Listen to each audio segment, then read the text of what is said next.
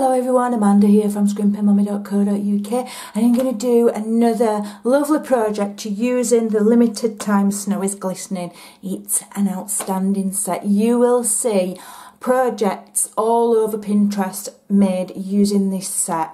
Don't delay, it is unavailable after the end of this month, the end of November. It's gone. It's a limited time stamp set. So here is what I have created. I did show sneak peeks on my Instagram and Facebook, and I created this beautiful pink Christmas card. Oh, why not? And we've got a couple of special techniques here. I have stamped using the shimmer paint, so I'm going to show you how to do that. This one's heat embossed as well, and we've got some lovely layers. The only thing that I'm not adding to this second card are these little snowflakes here. These are cut from the Colourful Season thinlits. And for this card I'm going to add just the jewels, and I'm going to leave the snowflakes off. Just because I'm too lazy to cut some more. It's the truth. So I have petal pink cardstock here. This measures 4 1/8 by the full length of the A4 cardstock. And then I've scored it at 5 7/8. In the centre we've got a piece of Dazzling Diamonds glimmer paper here, which measures, let me check, this measures, oh, wrong way, 3 3/4 by 5 5/8, that should be, yes. And then I have my stamp layer, which is quite a bit smaller, and because I want to be able to see that Dazzling Diamonds paper there, that glimmer paper. And this one is 3 3/8 by 5 1/4. I leave all of the measurements over on my blog at Scrimpingmommy.co.uk, so make sure you check that out. So first of all, I'm going to attach my Dazzling Diamonds layer to my card base. Okay, so I just get that neatly lined up, and that's got quite a small increment, so take your time over it. I'm kind of talking to myself there as well, and to make sure that I remember to get it nice and straight. Okay, oops, I'm hitting the camera. Right, so that's that one, and then we're going to do some stamping. Now, because it's a photopolymer set, I am going to just quickly bring over my piercing mat, which doubles up as a stamping mat, to just give you that little bit of extra cushion when you're using the photopolymers. So I'm going to first of all do the top part, which is this awesome, if I just bring the sample in, it looks like falling snow. And there is 2 stamps there. There's the top one with the big snowflakes, and then there's a smaller one there, and you can put them one at the bottom, one at the top. Oh, I've seen so many beautiful projects made using this set. It's just, it's ultra versatile. I've seen it done in all sorts of colours. Just beautiful, just really, really beautiful. So I'm mounting my stamp on my block. I'm not convinced that's straight. I'm going to put it on my grid mat and then add it to my block like so. Okay, and then I'm using petal pink because we're having a pink Christmas. And I'm going to just stamp along the top edge of my card. I'm just tilting it to the side because I tend to, when I'm writing or stamping, I tend to do it sideways. I don't know why, but I just do. So there we go. And because they're photopolymer, you can see through them, so you can see exactly where you're stamping, so it's really easy to line that back up again. Okay, like so. Perfect. So we can move that out of the way for a moment. In fact, what we can do is we can add that now to the rest of our card base, and I am going to use wet glue for this because I'm sticking it to that glitter surfaced paper. In my personal opinion, wet glue is just a bit better. It will grip the glitter easier, and when it's dry it won't come off. Okay, Bearing in mind I've given you quite a large increment there, so you've got a nice fat border so you can see that lovely sparkly paper. We don't want to hide it, all of it. Okay. So I'm going to leave that to one side to dry. Now we'll make the rest of the parts for the card. So now we're going to make the trees. So, super easy. The first one is using the petal pink cardstock. And this one we're going to heat emboss with white embossing powder. Use my Dispity and put the tree on my block. Beg your pardon, I'm reaching across the screen, that's so rude. Okay, I'm going to load that on. Doesn't matter if I get it straight on my block or not because I am going to cut it out afterwards. So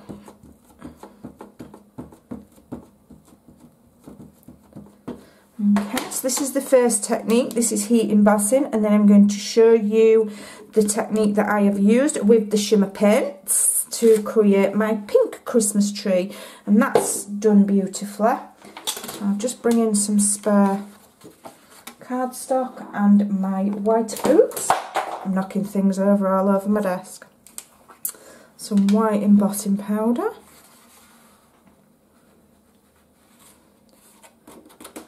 Okay. I'm just going to actually just give that another coat just to make sure, because I want that white to be nice and visible so that all of that beautiful pattern of that stunning stamp stands out. Okay, let me get rid of that. We've got my heat gun here, so you might want to turn your volume down whilst I just heat up this embossing powder.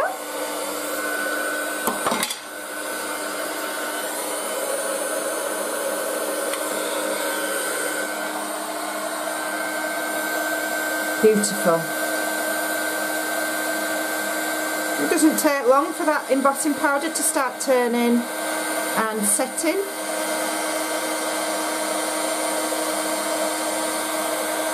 I just have the noisiest heat tool in the entire universe, but there you go.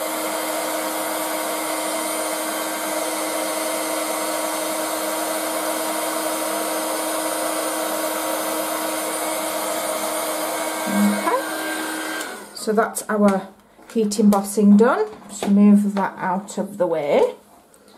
And then all I have to do is cut that out. Very simple.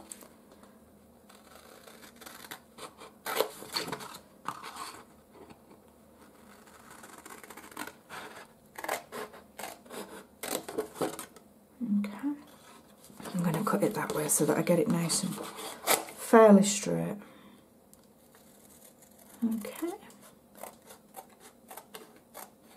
There we go. So that's that one done. And now we're going to do the white one. So here I have some white cardstock. Let me just put my lid on there.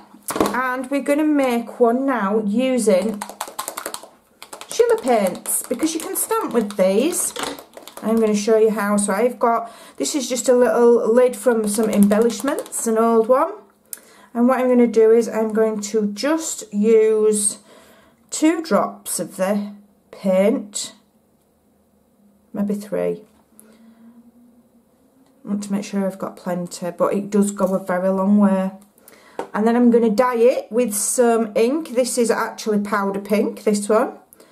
So it's a slightly different shade to the rest of the card, but I wanted it to just stand out that little bit more. And I'm adding, just going to add about 3 drops. In fact, I'll go for 4. And then I'm going to mix that in. Okay, it's quite bizarre how it looks blue there, doesn't it? You start to mix it in, it'll go to its normal pink colour.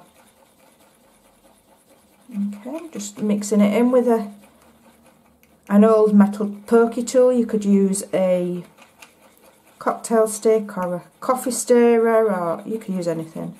The end of a pencil, don't really matter.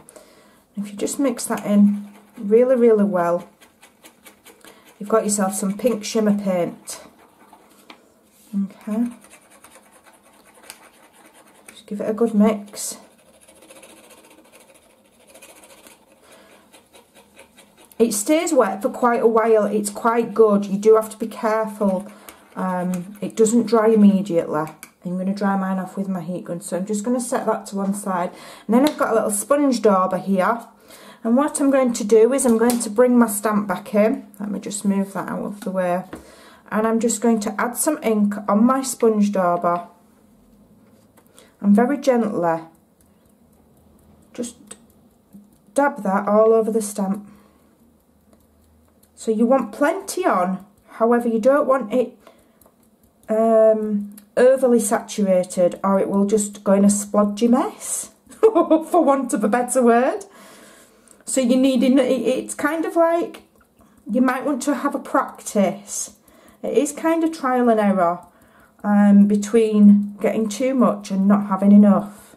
But the main thing is to make sure all of that stamp is covered, and you will get a nice image. And make sure that you've put enough ink in your shimmer that it shows up. Otherwise you're just going to get a shimmery tree with no colour. Okay, and then I'm going to stamp that. So the other trick is to add nice even pressure, but don't press on too hard, because again you're going to just splodge that paint and have not a defined kind of pattern. So it's, you know, it's one, you might need to practice, have a go. And don't worry if your first attempt isn't perfect. Okay, because mine wasn't. And then you've got to lift it off straight away, and there you go. You do get that lovely, lovely pattern. And I'm just going to quickly dry mine with my heat tool.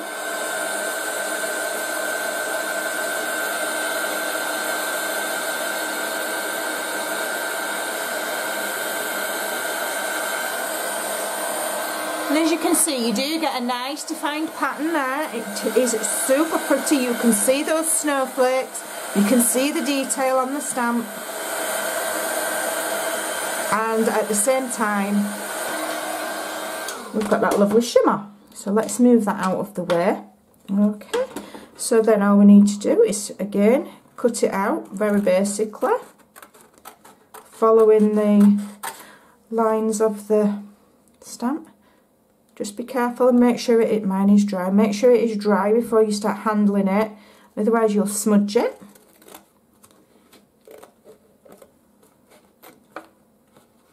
Okay, doke. Just going to trim the bottom there. Alright, there we go.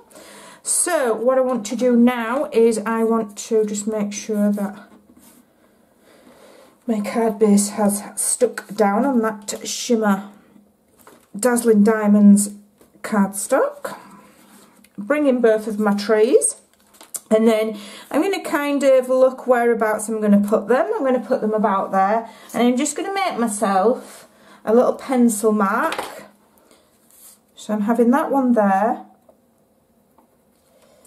and that one, and the pencil mark is roughly the centre of that tree, because I'm going to stamp on the little tree stand. So I'm putting my little pencil marks there, so that's roughly where I need to stamp. Okay, so if I just get the little tree base out of here, stick that on my block, bring my ink over, and just very carefully stamp that. Okay, and then when you've given it time to dry, you can then rub those pencil marks out. I'll have to heat set mine.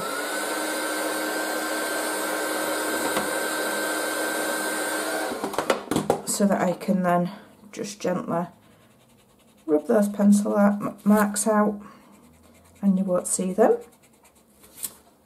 There we go. So now we're going to attach our lovely, beautiful trees. We've got one that's heat embossed and one which is done with shimmer paint. So super beautiful. I'm using dimensionals. Okay.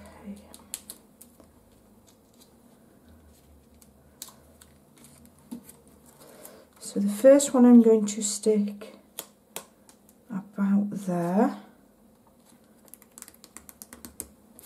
And then my second tree here is going to go there. Now I'm just going to assess where I'm going to put my dimensionals, because I don't want a dimensional on this far corner, because then it will be, because this tree's already got dimensionals on, then it'll make that corner stand up higher, won't it? We don't want that. I'm going to put it about there. Okay. 1, 2, 3. So let's have a look. So I don't need it on that bottom corner almost. Okay. So I'll have it on there. Take these off. And then we've got our lovely sentiment. I'm going to show you what I've used, because I have done a little die cut. This is a bit more of an in-depth card. A little bit more detail. I like to do some cards that are really basic and some cards that have just that little bit more detail in. So I've got this small little die cut, if I just show you. This has come from the Stitched Labels Thinlet set. And I'm going to stamp my sentiment, and I'm having just for, I think it says for you, does it? Yeah, it's this one. Oh, there it is. So I'll just take my tree stump off and put my sentiment back on. Okay, like so, and I'm getting petal pink ink back in, and again, because the photopolymer, I'll be able to see those words and I'll be able to get them straight without any bother. There we go, and that's on there beautifully. So I can add dimensionals on there. 1, 2. Take that off. I can move, don't need that. And I'm going to attach it about here. Okay, and then we have some of the beautiful pink rhinestones. I'll just use this poker tool here, even though it's got paint on it. Just saves me hunting. And I'm just going to add these little rhinestones, like little tree toppers. Just get it exactly where I want it. There we go. As I say, on my original sample, I've also got a die cut snowflake. So that's another way to step it up. But on this one, I'm just adding just the rhinestones for now. I think that looks really pretty. And then just for the final touch, we're going to have a cute little bow, if I can manage it, out of twine. Twine is so much easier to, well, theoretically, I'm not going to speak before too soon, as it were, count my chickens, but in general, one could argue that twine is easier to tie bows from. It's more forgiving, it generally lies a bit better and a bit flatter, and normally, I'm not bothering with that, I've got bored of that now. Normally easier, but I've got bored, I'm not doing it. But there's my original one with the snowflakes and the little bow, and here's my second one without snowflakes and no bow because I got bored of trying to do it. But look at these lovely techniques. Go and give them a try. Don't forget your shimmer paint. You can stamp with it. How awesome.